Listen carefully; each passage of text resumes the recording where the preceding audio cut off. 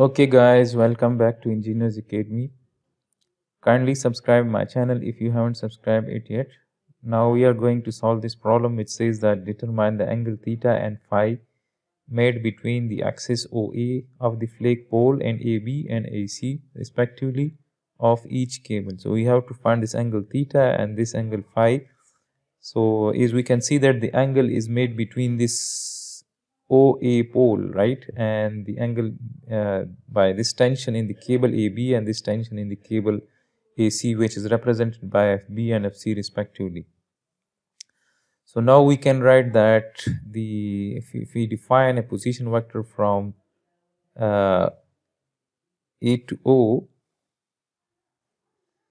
the angle is always determined between the tails of the vectors, right? So this is the tail of this AO vector, right? Since it is given that we want to find the angle between the axis OA, but the angles are, we need to define our position vector such that the angle is made between the tails of both the vectors, right? So this angle theta is made between the position vector from A to O and between the FB vector, right? So let me write that if you want to find angle theta, then that will be equal to FB vector and the dot product with the position vector from A to O, and that will be equal to the FB magnitude, or instead of FB we can write that the position vector. Let me write that the position vector from A to B. So then that will be the position vector from A to B magnitude and the position vector from A to O magnitude cos of theta, or from this we can write that cos of theta will be equal to the position vector from A to B dot product with the position vector from A to O divided by the magnitude of position vector from A to B and the magnitude of the position vector from A to O. So that will give us cos of theta, and if we take cos inverse, that will give us that angle theta. And similarly for angle phi, we can write that cos of phi will be equal to the position vector from A to C, the position vector from A to C, and the dot product with the position vector from A to O divided by the magnitude of the position vector from A to C multiplied by the magnitude of the position vector from A to O. So we have to find the position vector from A to B, the position vector from A to O, and the position vector from A to C. So first of all, if I write the position vector from A to B, so to find the position vector from A to B, we have to reach that point B from A while moving along the x, y, and z axes respectively. So to reach that point B from A, we need to move 3 meters distance in the negative z direction. So I will write minus 3k, negative z is minus k, and then we need to move 4 meters distance in the negative j, that is minus 4j, and then we need to move 6 meters distance in the positive k direction. So we will reach here, so that is plus 6k, and then we will move this much distance, which is 1.5 meters in the positive I direction. So I will write plus 1.5 I. So we can add both of these, minus 3k plus 6k, so this will give us plus 3k, this is plus 3k. So this is the position vector from A to B, and now its magnitude, the magnitude of the position vector from A to B will be 1.5 square plus minus 4 square plus 3 square.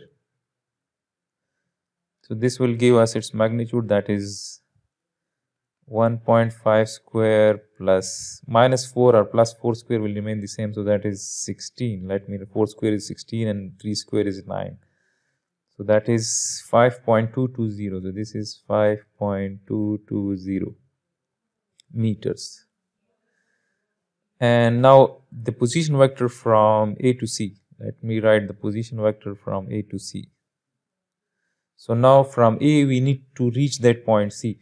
So again from A we need to move 3 meters distance in the negative z. So I will write minus 3k. Then from here we need to move 4 meters distance in the negative j. So in the negative j, so this is minus 4j, and then from here we need to move until this much distance, that is 4 meters in the positive z directions, that is plus 4k, and then we need to move 2 meters distance in the negative x, so I will write minus 2I. So minus 3k plus 4k, so this will become plus k, so that is plus k. And now the magnitude of the position vector from A to C, that is minus 2 square plus minus 4 square plus 1 square, and then we will take the square root. So this gives us minus 2 square is 4 plus 16 plus 1. This is square root 21, or we can say that this is 4.583. So let me write it as square root 21. Now the position vector from A to O. The position vector from A to O. So again we need to reach that point O from A. So we need to move 3 meters distance in the negative z. So I will write minus 3k. And then from here we need to move 4 meters in the negative j direction. So I will write minus 4j.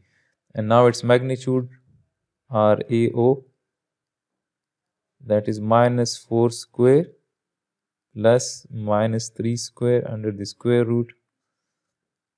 So this is under the square root, minus 4 square is 16 and minus 3 square is 9, that is 5. So this is 5. Now we can use both of these equations. Let's say this is equation 1, this is equation 2. So now using equation 1 I can write that cos of theta.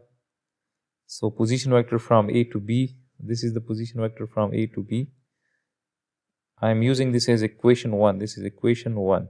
So position vector from A to B is 1.5I minus 4j plus 3k, and divided by its magnitude is 5.220, and dot product with the position vector from A to O, which is minus 4j minus 3k divided by its magnitude, which is 5.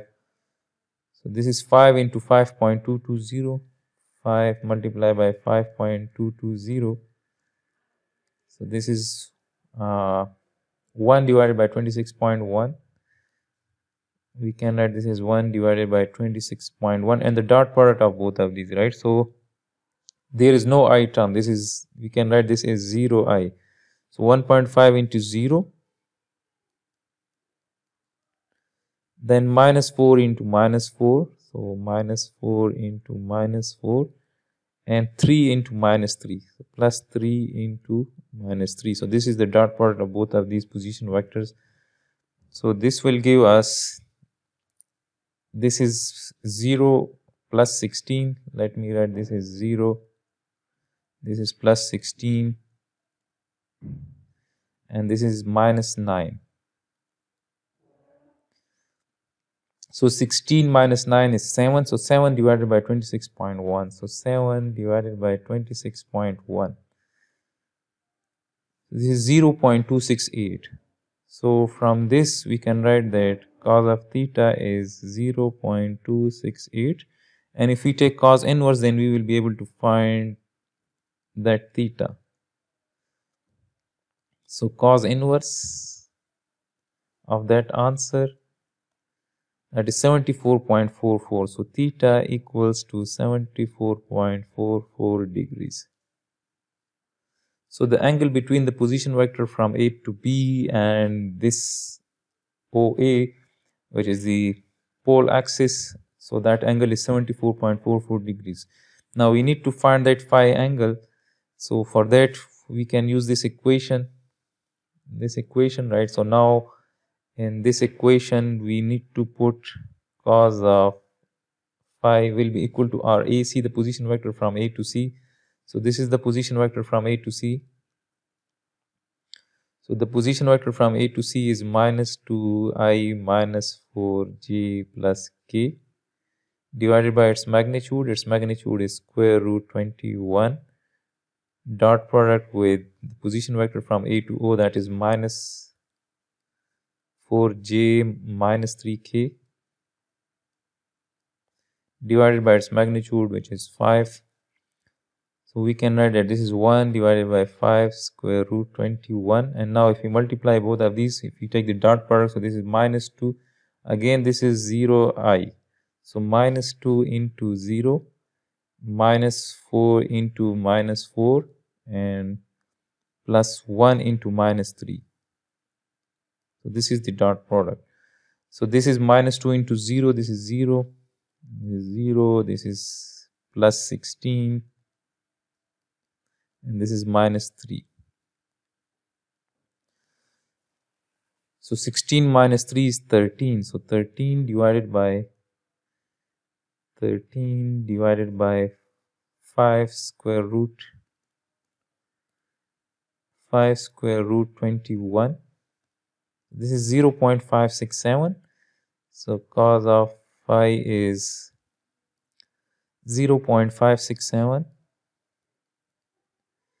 And if we take cos inverse, that will give us that phi angle. So cos inverse of this answer, we shift cos inverse of the answer gives us the angle, which is 55.43. 55.43 degrees. So the angle between the position vector from A to C and this pole is 55.43 degrees.